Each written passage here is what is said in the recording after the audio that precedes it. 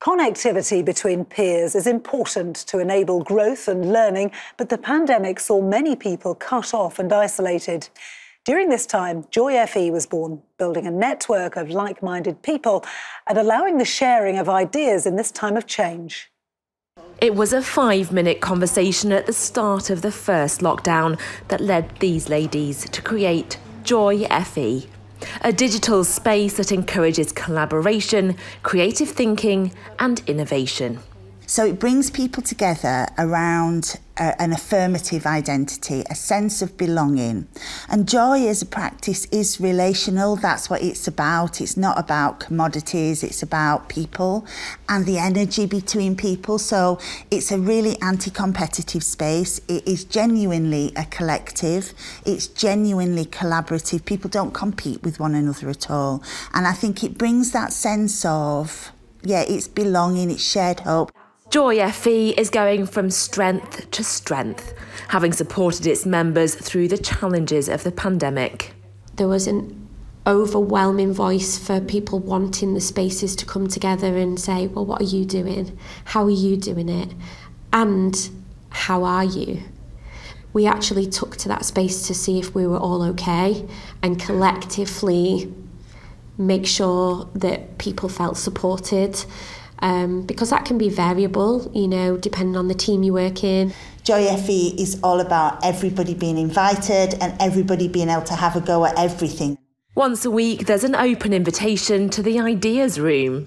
Anybody can come to that, but teachers specifically come and talk about their practice, they talk about work they're doing with their students, and they just think through their ideas. But in that, they also talk about their challenges. I'm looking to sort of work on a profile for it, if anybody's interested in thinking through how it would look. It seems like it just helps people to process the world, but mainly the world of education, because it's hard. It's hard in education and people just want to connect and share their thinking.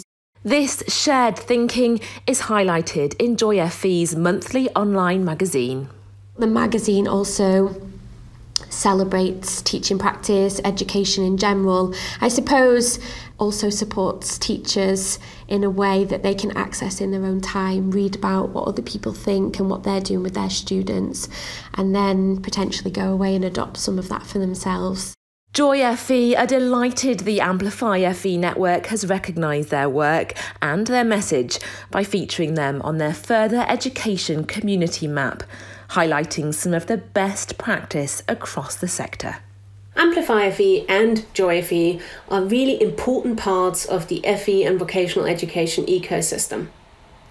Working in collaboration with industry and partnerships within institutions and between institutions are crucial to helping students succeed, particularly when it comes to digital technology.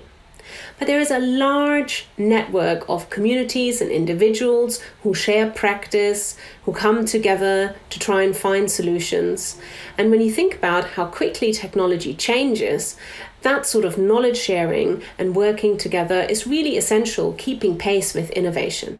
JoyFE has come a long way in a short space of time, but there's still work to be done, including when it comes to diversity. So I've got much braver in the last 18 months at finding the words, at saying, sorry if this sounds clumsy, but look how white we are. What are the things we can do to hear from you? If you had a key message to give, what would that message be? Joy sounds like just such a little word, doesn't it? But it's got a history. And that history is about how we relate to other people. And relating joyfully means just embracing joy as a practice of life. If you can do that, everybody feels better. And if you want some help in doing that, you are invited to connect with us in any way at JoyFE. So when it comes to bringing joy to education, the key qualification is collaboration.